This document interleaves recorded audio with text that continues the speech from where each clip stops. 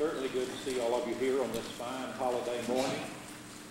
We have a number of guests, and we want you to know that we're truly happy that you're here to worship God with us. We're glad that you came. We're glad you had safe travel here, and we pray that you have safe travel as you journey from us. Many have come from a distance. Today we're going to begin reading from Matthew chapter 1 and beginning in verse 18. Immediately after the genealogy in Matthew, we read these words. Now the birth of Jesus Christ was as follows. This will be the title for our lesson this morning. Now the birth of Jesus Christ was as follows. When his mother Mary had been betrothed to Joseph, before they came together, she was found with child by the Holy Spirit. And Joseph, her husband, being a righteous man, and not wanting to disgrace her, desired to put her away secretly. But when he had considered this, behold, an angel of the Lord appeared to him in a dream. Joseph, son of David, do not be afraid to take Mary as your wife, for that which has been conceived in her is of the Holy Spirit. And she shall bear a son, and you shall call his name Jesus, for it is he who will save his people from their sins. Now all of this took place that was spoken by the Lord through the prophet might be fulfilled, saying, Behold, a virgin shall be with child, and shall bear a son, and they shall call his name Emmanuel, which translated means God with us. And Joseph arose from his sleep, and did as the angel of the Lord commanded him, and took her as his wife, and kept her a virgin until she gave birth to a son, and he called his name Jesus. Starting usually before Thanksgiving, people start gearing up for the year-end holiday season, and some even start shopping the after-Christmas sales, preparing for next year. There will be some, no doubt, out tomorrow looking around trying to find bargains for what they can give maybe their mother-in-law next year for Christmas. You listen to the TV, you've heard about the sales percentages. Whether retail sales are as good last year as they were this year, how it will affect the economy, how the retailers are going to be making out.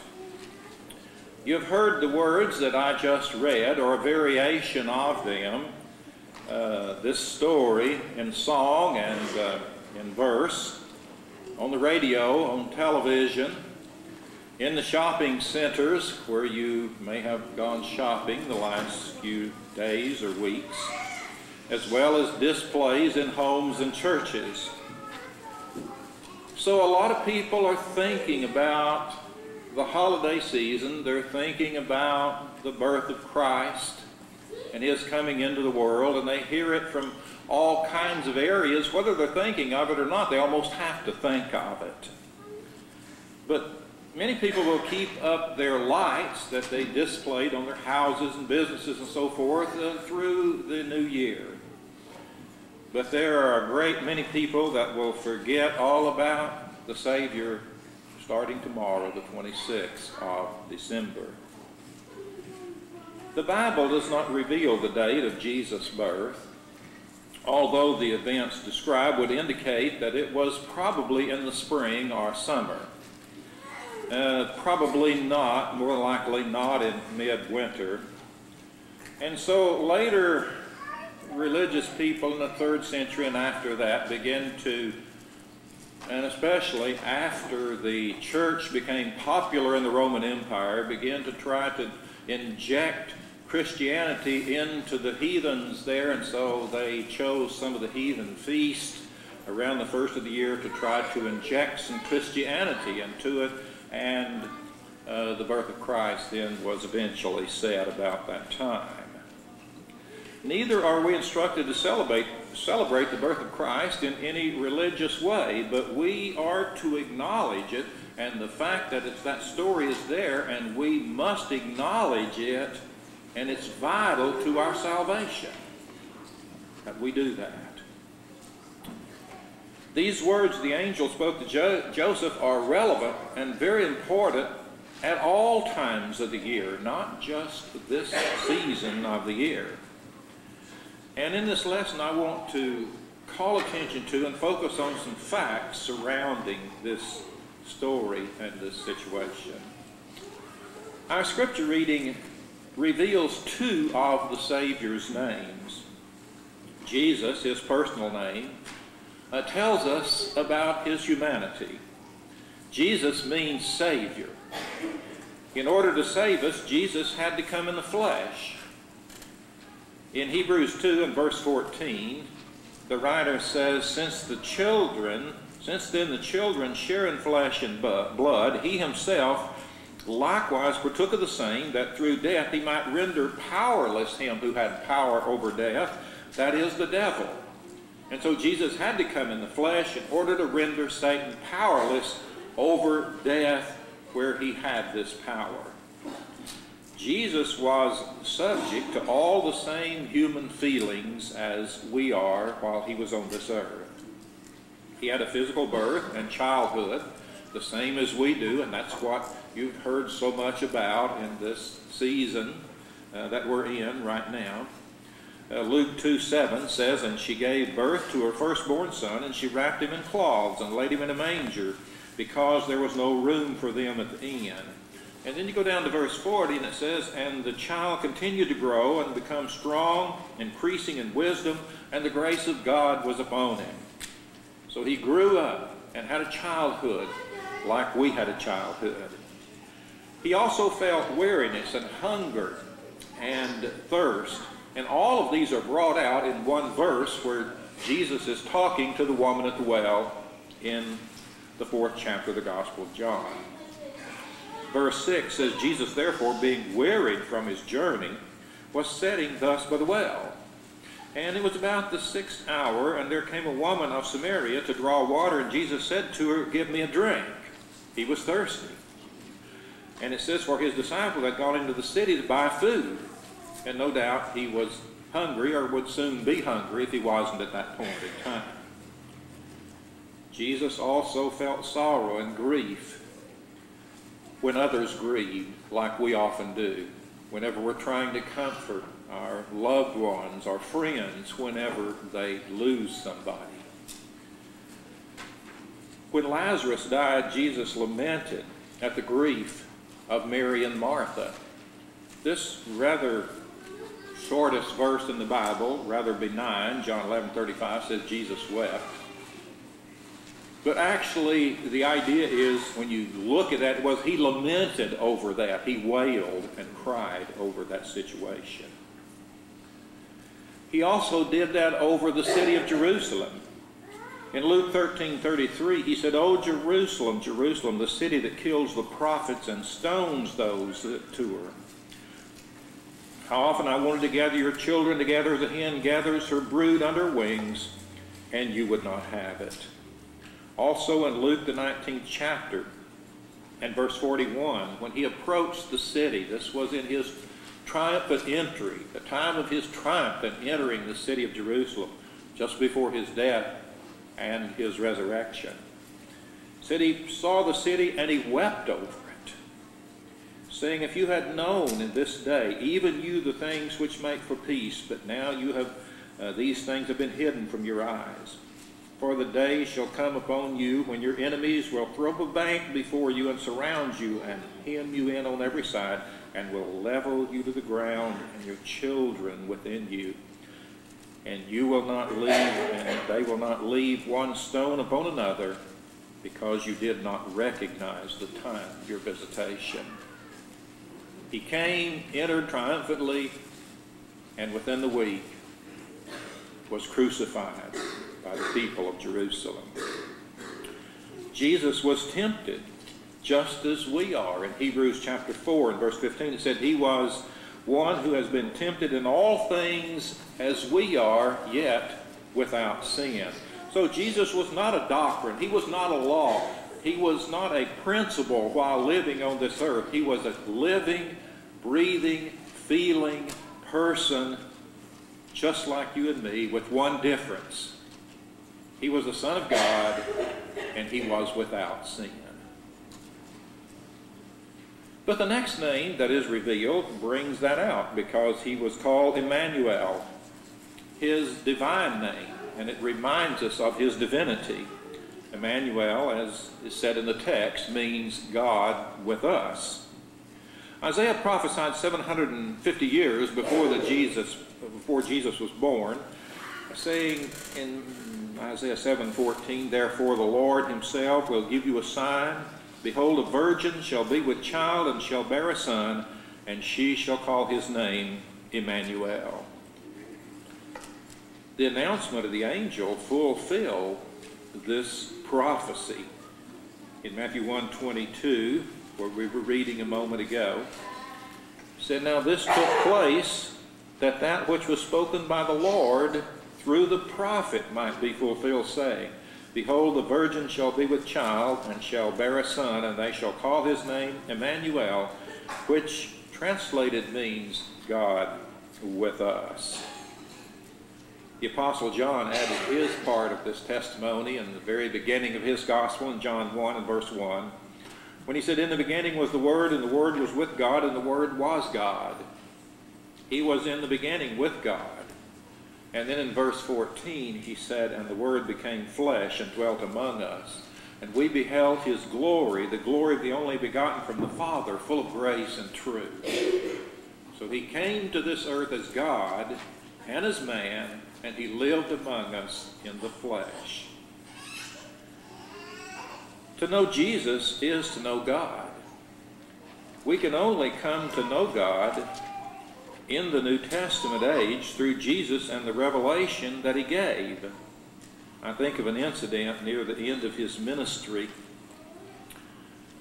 when in John 14 and verse 6 he said, "I am the way, the truth, and the life, and no man comes unto the Father but by me. If you had known me, you would have known my Father also. From now on you will know him and have seen him." And Philip said to him, "Lord, show us the Father, and it will suffice for us. It is enough for us." Jesus said to him, "Have I been so long with you, and yet you have not come to know me, Philip? He who has seen me has seen the Father. How do you say, 'Show us the Father'? Do you not believe that I am in the Father, and the Father is in me? The words which I say to you, I do not speak on my own initiative, but the Father abiding in me does his works. Believe me that I am in the Father, and the Father is in me. Otherwise, believe on the account of the works themselves." Can we really know Jesus today? You think, well, we weren't there. We didn't, we weren't there personally. Well, what does it mean to know somebody? Well, to me, it means that I know how they feel about things. That I know what they think, and I know how they act, and I know how they react to things. And when I know this well, I know that person. And we can know all of this through the Word. We can know Jesus through the Word. He has revealed the Father and himself to us through the Scriptures, and we can know him. In fact, you can probably know him better than the person sitting next to you in the pew this morning. You know why? Because he will never lie to you. He will never deceive you. He will never trick you. Now, I'm not saying the person next to you is going to do that necessarily. I'm just saying because we're human, that is certainly a possibility that we can do that to each other, and sometimes we do that to each other.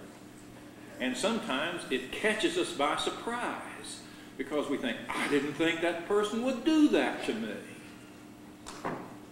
But you can know Jesus that he will never do that to you. That what he says is truth, and what he revealed is what will always be true about him. So you can know Jesus today better than you can know your neighbor or your friends. Jesus was human, yet at the same time he was divine, conceived not by Joseph, but of course by the Holy Spirit. Now the second thing is that our Scripture reveals is the Savior's mission. His mission is also stated by the angel as we go back to our text in Matthew 1 and verse 21. It said, "She will bear a son, and you shall call his name Jesus, for it is he who will save his people from their sins."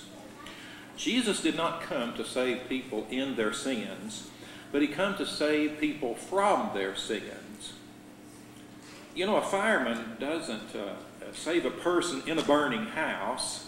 You seldom read, well, this fireman went into the burning house to save a person. No, he saved him by taking him out of the burning house, not inside the burning house. There's certainly a difference. He took him out. I remember many years ago when I was a young man, one of our neighbors' houses caught on fire, and he got him and himself and his family all out, but just as he got out, he turned around and he realized that he had some paper money in there. All the money that he had was in his wallet laying in that house. And you know what fire does to paper money. And so he turned and he tried to rush back into that house, and his neighbors restrained him and held him back to keep him from running back into the house. They probably saved his life.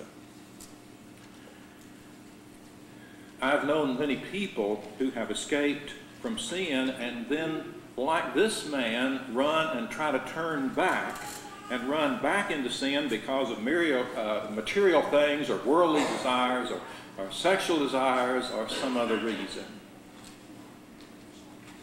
But Jesus wants to save us from the love and practice of sin, you see.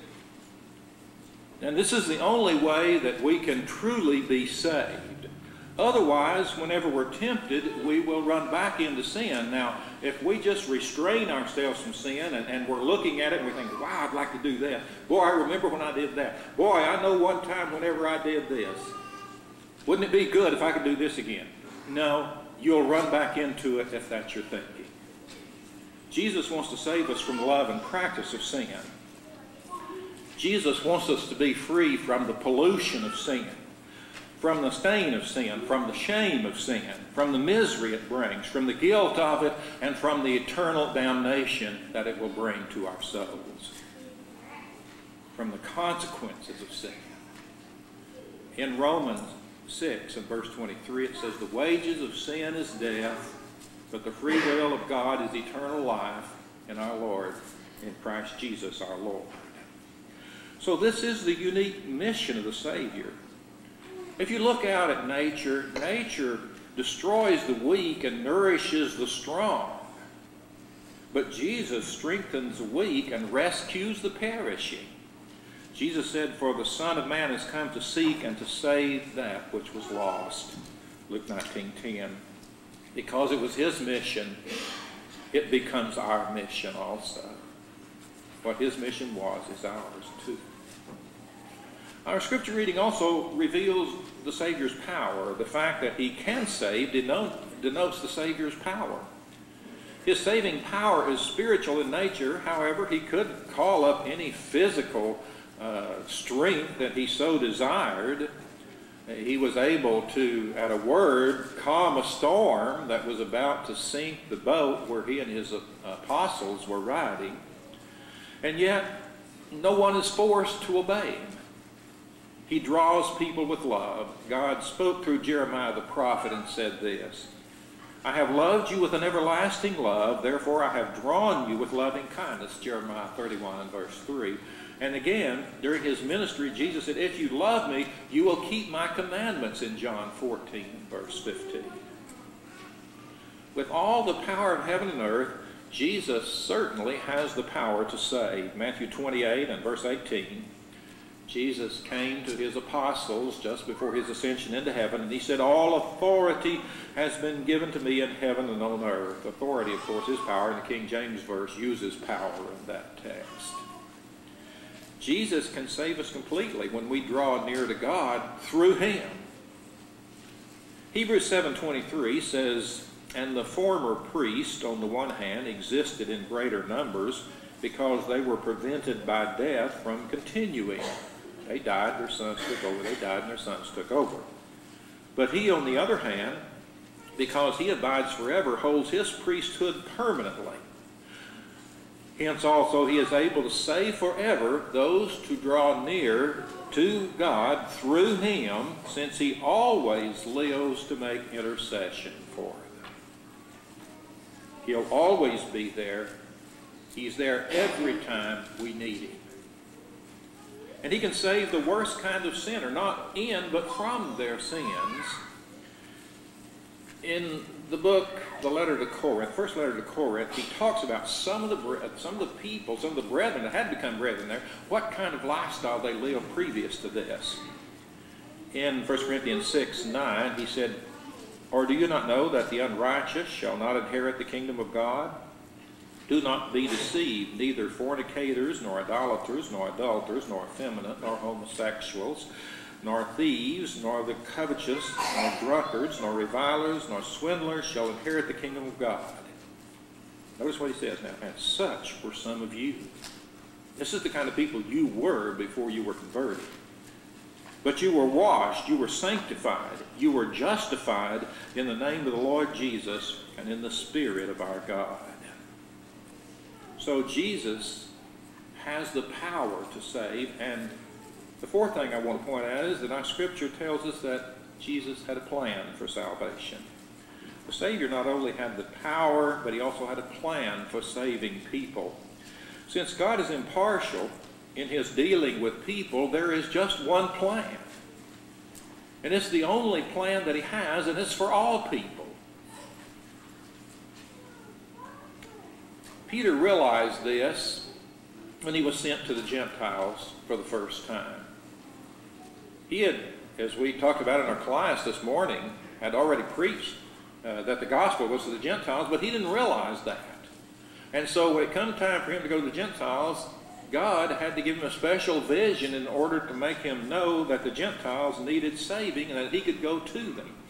And so when he gets there in Acts 10, verse 34 and 35, it said he opened his mouth, and Peter said, "I almost certainly understand now that God is not one to show partiality, but in every nation the man who fears him and who does what is right is welcome to him." And so he then taught Cornelius and his household. He doesn't have one plan for the Jews and one plan for the Gentiles, or one plan for this group and another plan for that group, or another plan for this individual and another plan for that individual. Now there are some who call themselves dispensationalists that teach that there is a plan for the Jews and a plan for the Gentiles, and they're different. But there is no biblical support for that. The Bible teaches the opposite. In fact, whenever this problem came up, Peter said concerning the Gentiles, he said, "But we believe that we are saved through the grace of the Lord Jesus in the same way they also are," in Acts 15 and verse 11.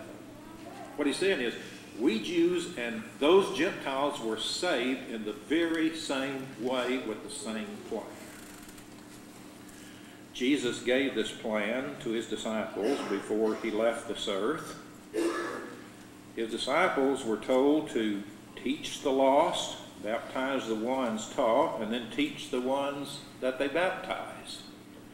In Matthew 28:18, after saying that all authority had been given to him in heaven and on earth, he said, "Go therefore and make disciples of all the nations, baptizing them in the name of the Father and the Son and the Holy Spirit, teaching them to observe all that I have commanded you. And lo, I am with you always, even to the end of the age."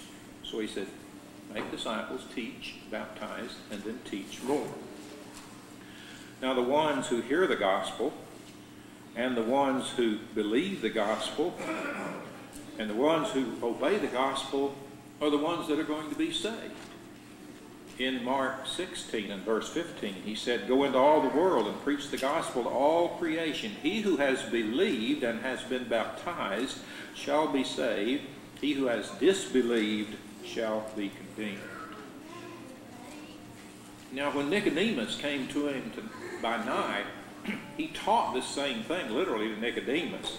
In John 3 and verse 5, he finally explains to Nicodemus, he said, "Truly, truly, I say to you, unless one is born of water and spirit, he cannot enter into the kingdom of God." So this is elements water and spirit, in which you enter into the kingdom of God. And corresponding to that, Peter taught the very same thing on the day of Pentecost when the people responded to him and said, after he had taught them the gospel, after he had taught them about the death, burial, and resurrection of Jesus Christ, they responded to him and wanted to know what to do. And he said, repent and let each of you be baptized in the name of Jesus Christ for the forgiveness of your sins, and you shall receive the gift of the Holy Spirit. Acts 2:38, water and spirit.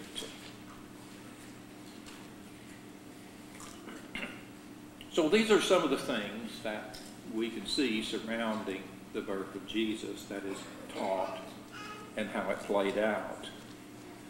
But you know, people pray for Jesus to save them from many things, from diseases of the body. I often pray with people who are sick and in the hospital, from sad and heavy and grieving hearts whenever we lose some loved one, some friend, from financial disaster whenever we're threatened by the economy that is so prevalent around us at this point, and from the storm and fire and the flood, from physical disaster. And there's certainly nothing wrong with that. We should be praying about these things and about all kinds of things. But the last thing many people want the salvation is from their sins. And this is because people love their sins more than they love God. Now, they would settle for salvation in their sins, and I've had a lot of people tell me things like, well, I'm a good person. I don't cheat. I don't steal. I don't kill. I don't cheat my neighbors. I'm good to my neighbors. I do some good things. And so why am I? God's going to save me because I'm a nice person. But they've never done anything that God said to do in order to have forgiveness of their sins, and their sins still separate them from God. Now, they want to be saved in their sins, and they want to be saved on their own merit and on their own plan.